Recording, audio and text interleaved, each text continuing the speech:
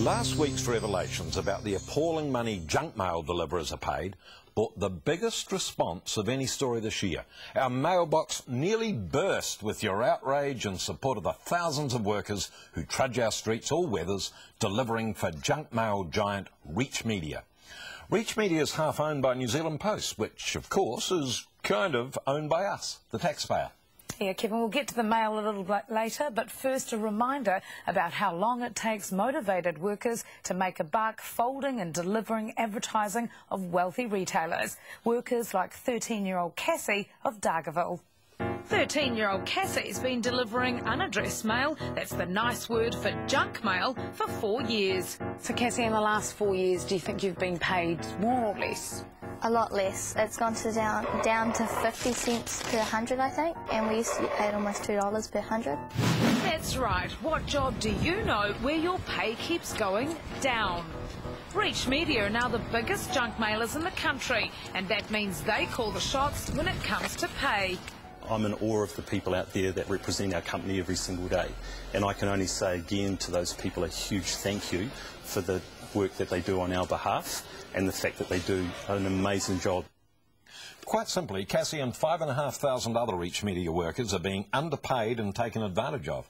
One of the problems is they're all contractors, not employees of Reachmedia, and there's no minimum pay for contract workers. There's a bill before Parliament that might help contract workers like them. Yeah, it's up for another vote in the House actually this time next week, basically trying to get minimum pay for contract workers. The bill has the support of the Labour, the Greens and the Māori parties, with opposition from National and New Zealand First, but it's a long way off from becoming law. Council of Trade Union Secretary Carol Beaumont is pushing to get it through. I was shocked that they were reducing rates, and frankly I think a company like New Zealand Post that owns 50% of Reachmedia, who make the sort of $60 million profits or whatever that they make, can afford to do a lot better than that. Likewise the company they're delivering for. Couldn't agree more, but what does New Zealand Post say about the pay rates offered by their subsidiary? Well, work your way through this. Reachmedia informs its equal joint venture shareholders of any substantial issues. Neither shareholder is engaged in the day-to-day running of Reachmedia, but each is aware of the issues that have arisen and fully supports the actions Reachmedia is taking to address them. What actions, you might ask? We get to that in a minute.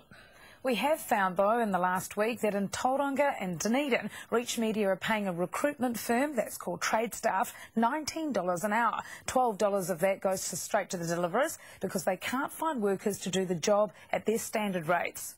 But anyway, it seemed to us one way to get a pay rise for the low-paid deliverers was to approach the big, wealthy, big-name retailers who use them to get their message into their homes. Roo, you approached several of those big retailers. How'd you get on? Well, I put it to 5 of the major brands who use Reachmedia if they'd be prepared to help increase wages. We should say that none of them actually deal directly with Reachmedia. That's all handled by their ad agencies. The only positive response came from restaurant brands, the huge firm behind KFC and Pizza Hut. They had this to say. As a company that has abolished youth rates, we absolutely believe that people of all ages should be paid fairly for the job they do. We watched your article last week about Reachmedia with great interest and will be reviewing our current Reachmedia activity. Great stuff, restaurant brands. We'll watch your progress closely. But this from Michael Hill, jeweller. Michael Hill obviously supports the concept of a fair wage system. However, we cannot comment on the distributor's financial model or their method or level of remuneration for walkers or the speed at which various walkers can distribute their catalogues. Just a bit of support, Mike's all we're asking for, not a thesis. Depressingly, it gets worse. Here's word for word in its entirety what Progressive Enterprises has to say. Now remember, this is the food giant who owns Foodtown, Woolworths and Countdown stores. Many thanks for contacting us with regards to participating in a forthcoming show. At this time, we have chosen not to take up the opportunity, but thank you for thinking of us. You'd think they were replying to an invitation to a cocktail party, not considering the appalling pay rates of those who deliver their advertising. Are they progressive enterprises or dismissive enterprises? As for the warehouse and Mitre 10, they declined to make any comment on the matter. Very community-minded. With all these retailers, sure, they don't directly employ the deliverers, and it may be their ad agencies that hire Reachmedia, but it's their product behind it all. They can put pressure on. After all, it's probably their customers who've expressed outrage to fair go. This week we were inundated with your support. We've also heard from lots of others who deliver for Reachmedia, with similar stories to Cassie's. Take Koen Brokema, that's him here delivering in the rain. He's also noticed a pay cut for his troubles. He got 600 circulars the other day to deliver to around 200 homes and received from Reachmedia the grand sum of $10 for his effort. Then there's Beth. Here she is on her hilly delivery round in Dunedin, 7 Ks of it. She gets a grand total of $3.52. That's covering 271 houses. She's worked out she's making around $3 an hour. As for our mailbox, here's just a small sample of what you, the viewers, thought, starting with Jess and Clint from Gisborne. Get real, Reachmedia. That's an absolute rip-off for those young kids trying to earn a bit of pocket money. Julie Jones of Auckland. I knew it was poor pay, but not that poor. Even worse that some have not even been paid. What example are you setting as an ethical and fair company to young people? Show some integrity. They should all go on strike until they get better pay or paid. Vicky Finlayson from Cambridge. It's totally unacceptable to use people in such a way. Everyone together should stand up and strike. Annemiek Wilson from Gore. I think it stinks that the junk mail company pays such a little amount to our hard-working kids. What are they really teaching our kids about working and earning and saving? Alan Radford from Palmerston North. Reachmedia needs to be blamed and shamed. Pay like this does not teach kids that work is worthwhile and discourages those who try. Finally, Janet Wilkins from Hamilton. Good on you for exposing this disgraceful exploitation, and what weasel words from the CEO. He deserves some award for the worst case of meaningless management speak I've heard for a long time. Well, you went back to Reachmedia's CEO, and they've got a pay rise coming up, is it, or something like that, on the 1st of June? Anything to celebrate? No, sadly not, Kevin. Reachmedia has come up with a 5% increase on the base pay rate. That's a flat fee which doesn't apply to the hours spent folding and delivering. Everyone's on a different base rate. Cassie, for example, is $3.39. So after Reachmedia's generous 5%, that'll go up to a whopping $3.56. 17 cents more. Pathetic, isn't it? Here's Reachmedia's boss, Paul Forno. I think people out there tonight will go, well, that's not enough, and I guess, you know, right now that may well be the view.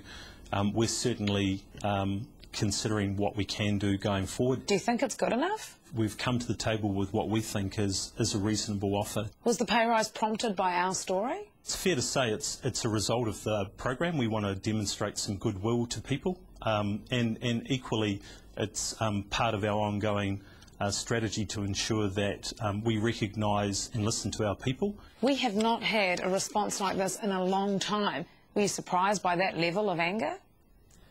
Yeah, I was personally, and I certainly had a number of because people... you thought it was a good wage that they were earning? No, I think everybody has a view in terms of what is good and what isn't. You say your pay rates are competitive, yet your main competitor, P&P Distribution, pay better wages. How can you call that competitive?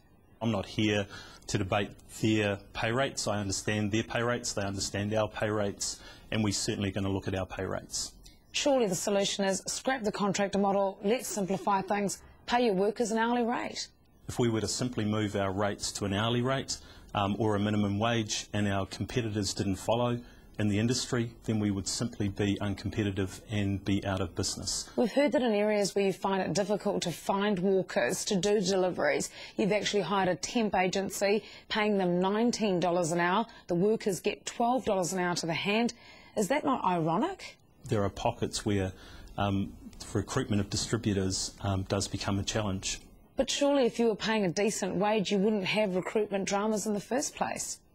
Sometimes we're successful in attracting people, sometimes we're not. We certainly value our people, and we want to make sure that at the end of the day, the people that represent our organisation, that's Reachmedia, feel that they are treated appropriately and recognised appropriately. Well, we think that a 5% rise on the sort of money these guys get is not appropriate by a long way. Paul Forno there of Reachmedia announcing their increase in deliverers' base rates. Thanks, Roo. Again, we're keen to take you with us on this issue, so please contact us with your views and any information you can send to help us. I'm sure there'll be more next week.